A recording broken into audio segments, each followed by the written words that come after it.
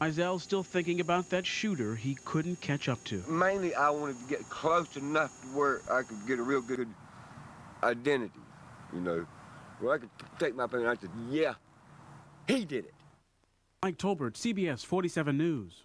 And if you know anything about this case, you were asked to call Crime Stoppers. There's a number on your screen, 866-845-TIPS. Remember, you don't have to leave your name.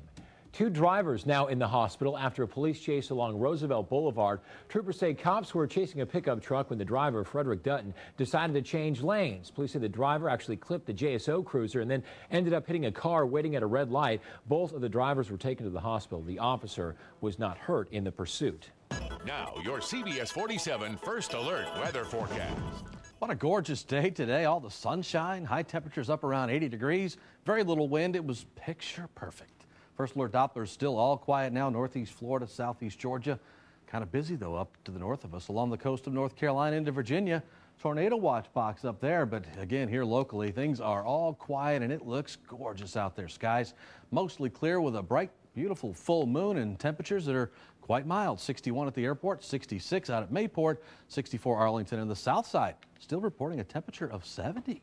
In a quiet pattern right now. We'll talk about how long that'll last as we look at the next 7 days, which features a bit of a temperature change. Details on that in your full First Alert forecast coming up in just a few minutes. Doug, thanks. Pope Benedict XVI now on his way back home. He just boarded a plane bound for Rome following a whirlwind 6-day visit here in the United States. His final 2 stops, Ground Zero and Yankee Stadium. CBS 47's Terry Okita takes a look back. One final wave ended a historic week for Pope Benedict XVI as he boarded the plane dubbed Shepherd 1. His send-off at JFK Airport was fitting for a pope, with Vice President Dick Cheney and thousands of followers. We love him. We love him with all our hearts. And to have him here this close is just phenomenal. The pontiff celebrated Mass Sunday with 57,000 in Yankee Stadium.